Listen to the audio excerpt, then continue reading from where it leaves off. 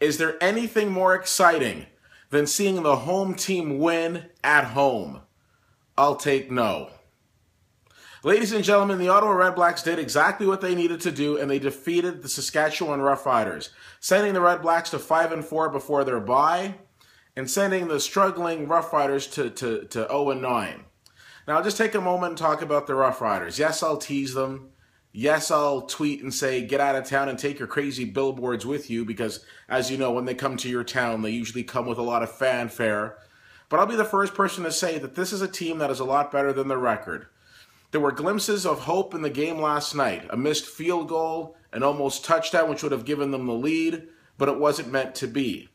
Last year, Ottawa was in a very similar situation where they were losing games that they were in. They were losing games that were close, and they kept coming up on the short end of the stick. So I can appreciate how frustrating it is if you're a Saskatchewan Roughrider fan to see your team 0-9.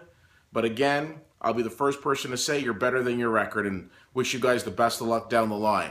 Now, as far as the REDBLACKS are concerned, again, one of those games where they bend but they didn't break. They came out to a big 14-0 lead, and then the offense kind of went flat for a couple of quarters, and it seemed like, well, what the heck's going on? Until they kicked it into high gear and ended up taking the win 35-13. Now, there were a couple of miscues here and there. There were a couple of stupid penalties here and there, but at the end of the day, they got the much-needed win. And what a great weekend for the REDBLACKS. Not only did they get the win, but on top of that, Toronto lost, Hamilton lost. So Ottawa's still very much in the thick of things. They come back from their bye and they go to BC, and then they go to Saskatchewan before they're back home again to take on Toronto. If Ottawa can put together wins like this on the road, how fantastic would that be? The defense, oh my gosh, can we please talk about the defense? The defense kept them in this game with 10. I didn't stutter, and you don't have to adjust the volume. 10 quarterback sacks. I can't remember the last time I saw any football game where one team had 10 quarterback sacks. Now, it'll be very easy for people to come along and say, well, you did beat the worst team in the league. But it'll be very easy for me to counter that and say, we beat a professional football team and we put up 10 quarterback sacks. So when you're, regardless of what the record is, or regardless of what Saskatchewan's record is, they came to play.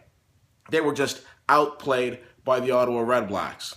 So congratulations to Ottawa. I hope you guys had the opportunity to check this out and enjoy the game. The atmosphere is fantastic. Another sellout at TD Place, and I think that's amazing. It's always great going to games and seeing people who are going to their first game ever, and what a game they got to see.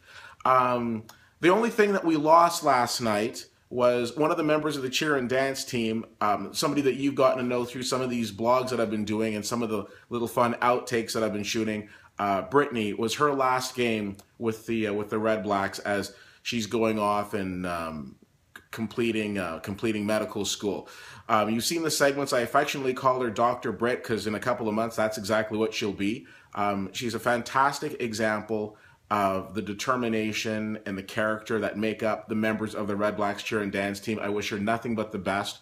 Every time I've ever asked her to come and film something with me or put her in like a little funny situation, whether we're going through the grocery store or filming a funny little bit, she's always been ready to do it. So I wish her nothing but the best. And regardless of where you go and what you do, you'll always be a member of the REDBLACKS family. Ladies and gentlemen, very excited. We've got a bye coming up, so I'm going to keep you guys entertained. I've got a couple of different interviews that I'll be posting over the next couple of weeks. So every few days I'll be posting new interviews. Just finished putting up part 3 of the guys interview. I hope you enjoyed it, and we've got some more interviews with the ladies coming up. So thanks in advance for checking that out. As always, if you want to reach out to me, it's pretty easy. CFL_fan on Twitter, Facebook.com/WhittyWhittier and WhittyWhittier.com. Thanks so much for checking this out. My name is Keith, and that's my view from the 40.